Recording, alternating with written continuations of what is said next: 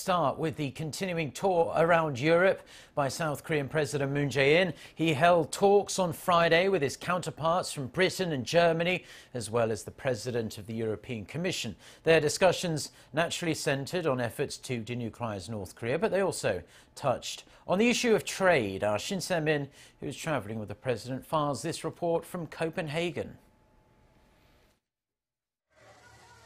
President Moon Jae-in urging his European counterparts to start peeling the layers of international sanctions on North Korea to further motivate the regime to scrap its nuclear weapons program. On the sidelines of the Asia-Europe meeting, or ASEM, on Friday, President Moon held separate one-on-ones with British Prime Minister Theresa May and German Chancellor Angela Merkel on the progress being made on the Korean Peninsula. The South Korean leader reportedly said there needs to be discussions at the UN Security Council on providing humanitarian aid or lifting sanctions on Pyongyang, at least when the regime reaches the point of no return in the denuclearization process. Prime Minister May welcomed the, quote, different environment and opportunity on the Korean Peninsula, but both May and Merkel reiterated that pressure on the North needs to be maintained.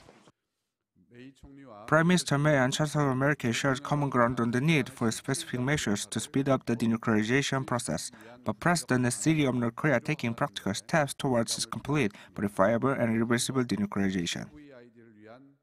The leaders of Britain and Germany also expressed their support for the peace drive in the region and credited President Moon for his leading role in the process. President Moon also met with European Commission President Jean-Claude Juncker on Friday. They reaffirmed their commitment to free, multilateral trade amid rising protectionism led largely by the Trump administration in the U.S. Agreeing to further strengthen their ties, President Moon asked Juncker to ensure that the EU's safeguard measures on South Korean steel imports do not negatively impact relations between Seoul and Brussels.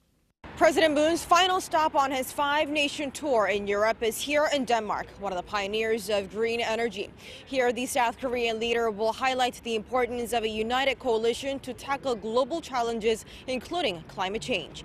Shin Se-min, Arirang News, Copenhagen.